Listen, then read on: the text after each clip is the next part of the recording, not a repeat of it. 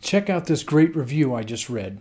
This review is only about boarding. I do not take my cats to the vets here. I ended up not needing to board my cats here for more than the day. I had brought them for a longer stay, but my plans had changed. But their time at NAMC went surprisingly well. The kitty that has been hissy and grumpy about being boarded in the past, even for a small amount of time, did well here. I couldn't believe it. The staff was happy to let me move the cats from their carriers to the boarding cages and then back again, which is important to me as I like to check out their boarding conditions and make sure they transition well. The cat boarding area doesn't have a window, but the design of their cages is really cool in that each cage has a little room for the litter box, so they don't scatter litter all around the food, water, or bed. Everyone I came into contact with really seemed to care about my cats.